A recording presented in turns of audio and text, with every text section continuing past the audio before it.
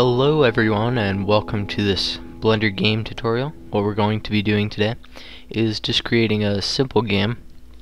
So you're gonna be able to play in this hill map. We're gonna create a nice little sky, some hills, and we're gonna have a nice grass texture on there.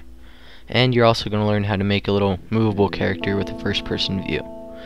So to start off, we're gonna load up the default scene.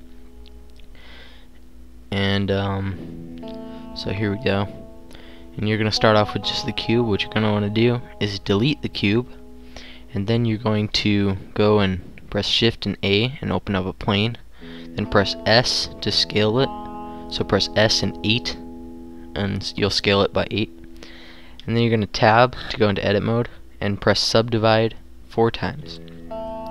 Once you've done that, you're gonna go to face select mode and hold down Shift and just right click on multiple faces. These are going to end up being your hills. Then you're going to pull your faces up by clicking and dragging on the blue arrow, and after you've done that, you're going to go and open the modifiers panel, and you're going to click subdivision surface, and this is going to make your hills a lot smoother.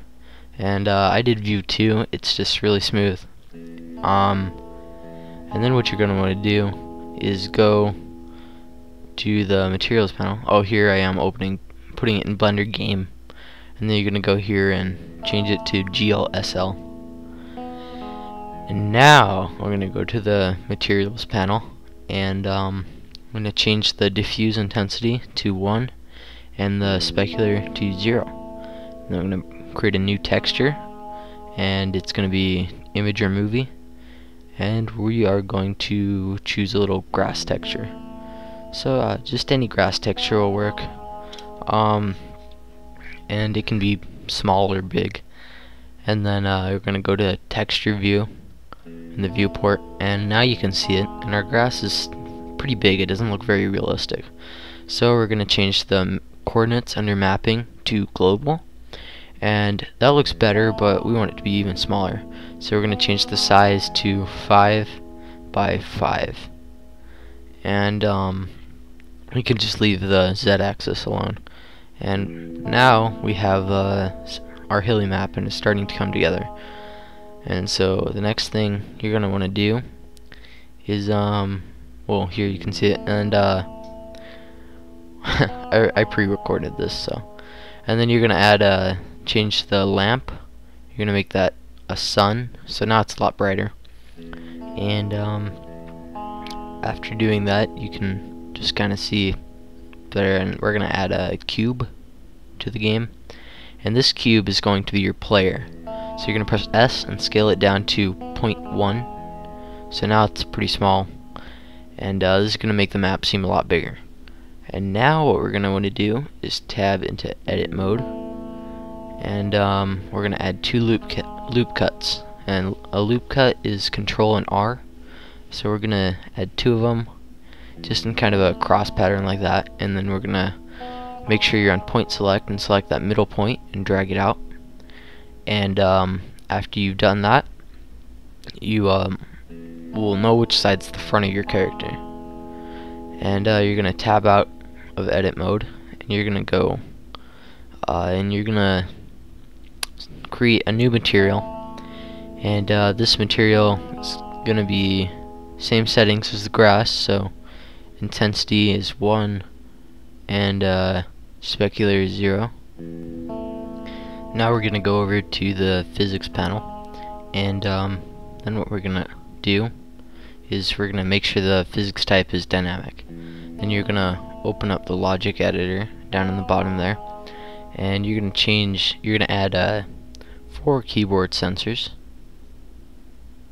So you're going to do that, and these are going to be your controls. Then you're going to add 4 motion sensors, and after that you're going to add 4 and controllers, and then you're going to want to name this keyboard forward, and then what you're going to want to do is change that to W on the key. And basically how it works is if you press W, then it's gonna activate the motion, which is gonna be, you're gonna go to linear velocity, and since forward is on the y-axis, see the green arrow, you're gonna go to linear velocity on the y, and you're gonna make that +1, and you're gonna make sure it's on local axes. That's that little L there, and then you're gonna just make sure they're all connected, and then basically you're just gonna do that for everything, for all your motion.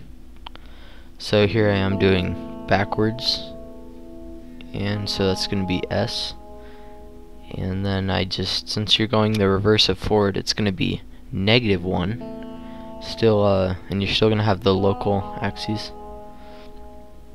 and then you're going to do left, and so A, and just connect those, and left is going to be always going to be positive on the z-axis there, so it's going to be +1 for left. And then here we're going to do right, so that's going to be D, and we're going to make that negative on the z there, and just connect all those. And now if we press P, you can see, so the game works and you can walk around, and it's not bad, but what we want to do is add the first person view. So now what we're going to want to do after I finish playing around here is we're going to press 5.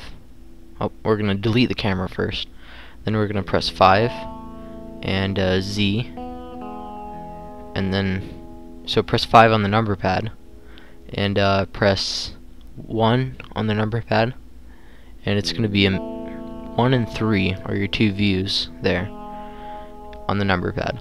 Number pad's always for views.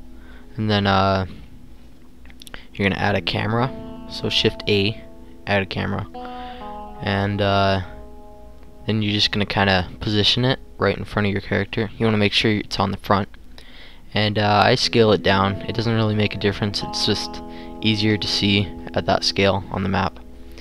And then while having the camera selected, you're going to hold down Shift, and you're going to right click on the cube. And then what you're going to do is press Control P, and you're going to make Object Parent and Keep Transformation. And now what that's going to do is wherever the cube moves, the camera will move with it.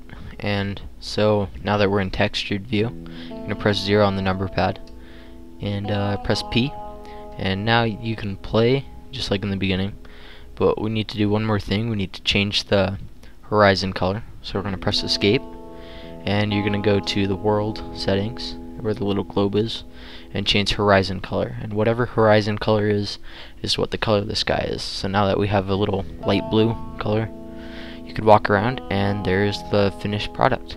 So thanks for watching, guys, and please subscribe for more tutorials in the future. Thanks.